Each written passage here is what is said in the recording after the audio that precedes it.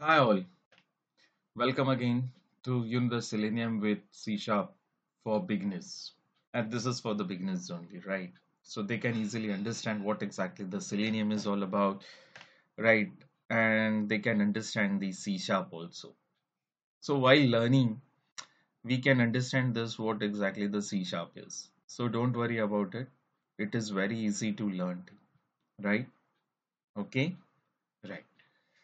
Now let's start. The first step is we need a Visual Studio. Okay, right.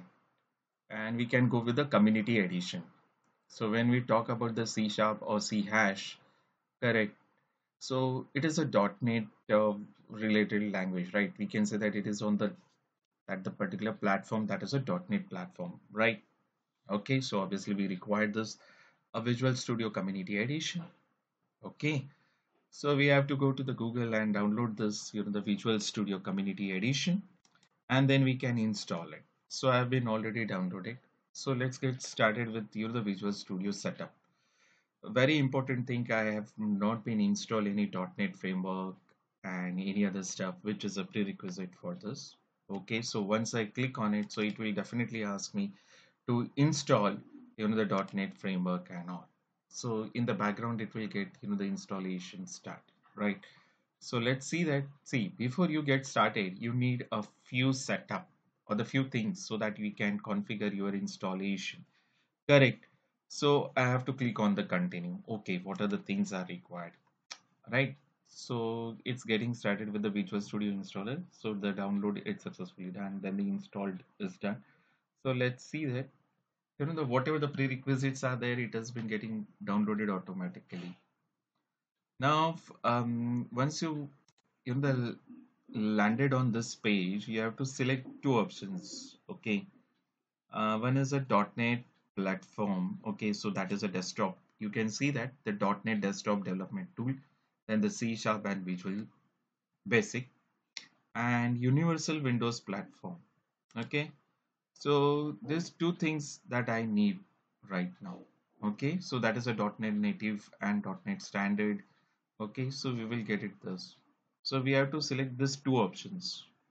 Remember, one is .NET desktop this thing development and the Universal Windows platform development. Okay, and this is what the location where you want to install this Visual Studio.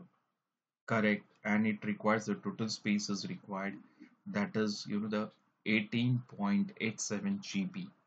Okay, right.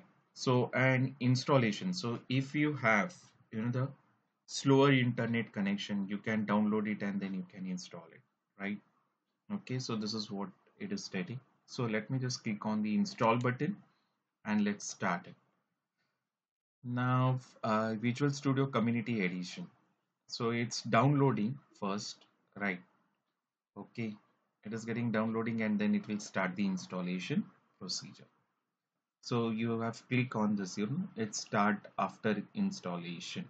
So once the installation gets start, then it will launch this Visual Studio Community Edition.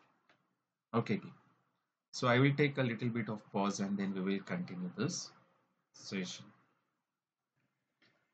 It will take little bit of time to get the installation done. So now it is in still process. Okay, now the installation is done. Okay, now let's see. So it will launch automatically, right? So we'll wait. Uh, okay, so this is a Visual Studio Community Edition 2020. Now here it is asking to sign in with this Visual Studio, or you have not now and maybe later. Yes, and if you don't have an account, you can create one account. So let's go with not now, maybe later. Okay, so here we have a development setting things, right? So the development setting, like whether we have to go with the Visual C Sharp, right? Web development, right? Or C++, Visual Basic. So you have to select this. So let's go with the general itself, right? Whether you are looking for the dark theme, blue theme, right? Visual Studio theme, right? Or the light theme. So let's go with the the light theme or the blue extra anything. So let's go with that.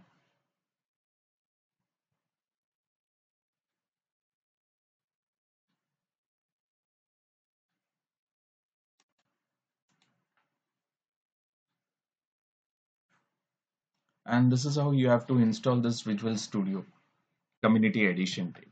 So yes, congratulations to get this installation done team. And okay, so this is what the landing page is. We can create a new project, and also we will see this later on, how to create a new project, which option we should select, and then we can start with the Selenium, right? So okay, and thank you very much for watching this video.